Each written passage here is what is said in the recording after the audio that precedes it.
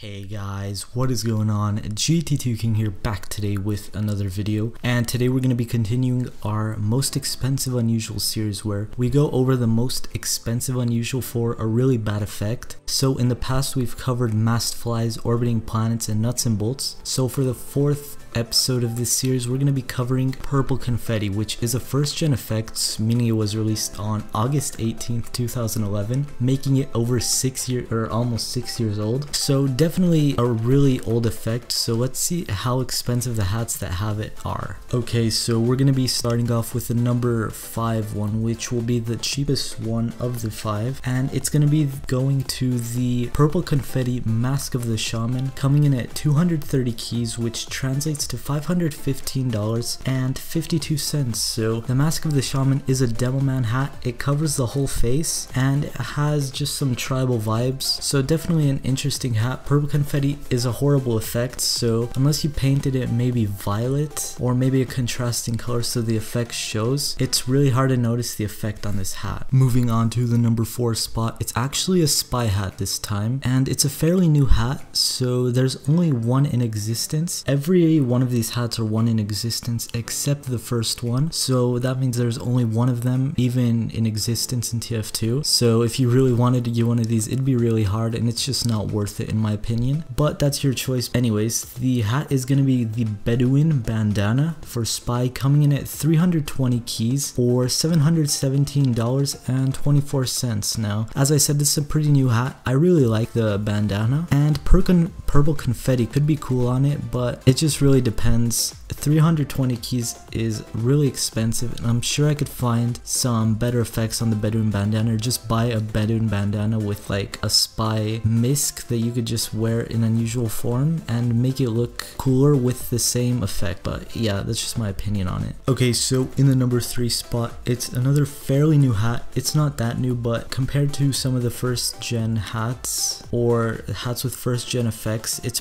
fairly new, and it's going to be the purple confetti Captain Hardbeard Cutthroat, coming in at 320 keys as well, so basically the same amount as the previous one of $717. I priced this a bit higher because it looked a bit nicer to me, and this is an unusual that I know a lot of people collect, or I know some really high tier traders that collect it, so I just placed it above the Bedouin bandana. Again, it's a pretty cool hat, not my favorite design, but it's a signature hat for some YouTubers as well, so definitely a pretty cool hat with a horrible effect. Okay, so before we move on to the number 1, we have the second to last one, which is the purple confetti potassium bonnet, coming in at 600 keys, making it really expensive for a banana on your head, but 600 keys translates to $1,344.83, meaning yeah, that's just really expensive. If you painted the banana maybe like purple, it could fit in pretty well with purple confetti, or even white to make that really nice contrast. But again, you could just get like a strange potassium bonnet for a lot cheaper. You'll have a strange one, and then you could